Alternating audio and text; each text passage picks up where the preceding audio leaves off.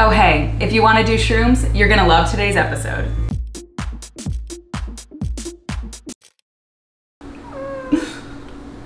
Okay, but how cute, oh my god.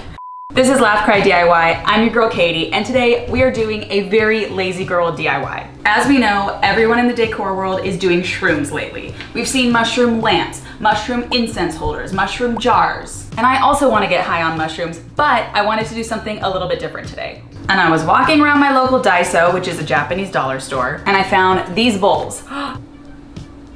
Uh-oh. Simple metal bowls, which look exactly like mushroom caps, and then I instantly knew what I wanted to do. We're gonna make a two-tiered little plant stand. You guys. Okay, but how cute, oh my god.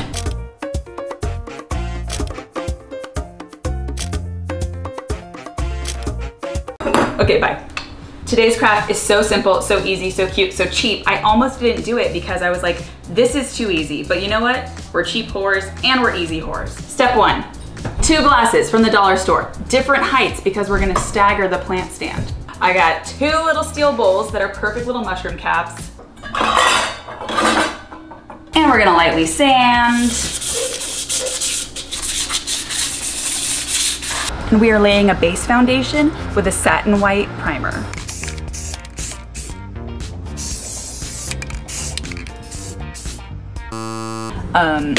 This stupid cup had like printing on it, right? Like French phrases and stuff. And it is so difficult to cover up. I've sprayed inside, I've sprayed outside. Moment of hell on the easiest craft. Okay, this has taken 3 days and about 15 coats to cover. What I should have done is I should have taken acetone and used that to remove all of the pattern, but I didn't think it was gonna be that big of a problem. But luckily we have stems and we have our little mushroom caps, and now it's time to prep both because we're not done. So let's start with our little mushroom caps. And of course we wanna give mushrooms their iconic look. We're gonna do the little polka dot tops. And you can just get circle stickers for these, or you can be lazy like me and put painter's tape on wax paper and then cut out little circles and then re-put them on the wax paper nicely. I'm gonna use my large dots as well as these small stickers just to do a little bit of an irregular pattern.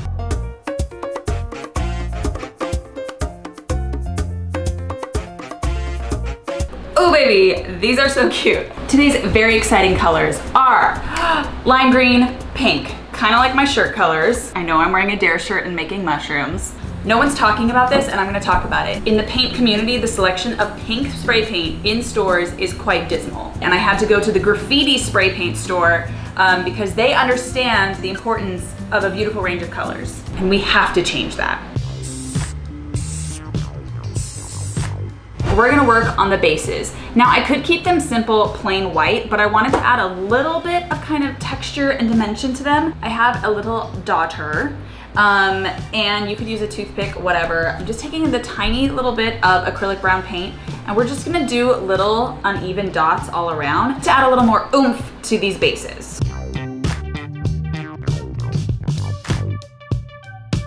And I'm going back in with an even tinier daughter. I think I almost want it to look like those like enameled camping mugs. Do you know what I'm talking about? This is the pick. Ooh, speckled, cute. Okay, let's let these dry.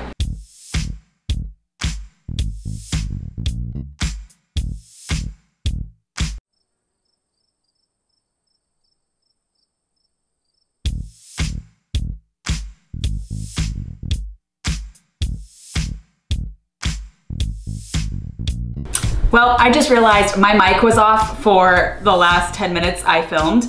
So I used E6000 glue to get these back on. When I peeled off the stickers, there was some paint that came off. So I'm gonna touch those up with just some white house paint. But these are now drying, but we are gonna come back with your very big reveal.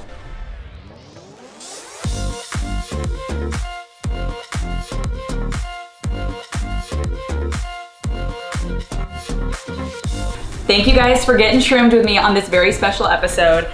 This is a super easy dollar store craft that took me a lot longer than it should have. If you guys see fun, trendy decor that you're interested in, that you want me to dupe, leave comments, DM me links, DM me your nudes, AKA the crafts you're working on. And until next time, stay high on color.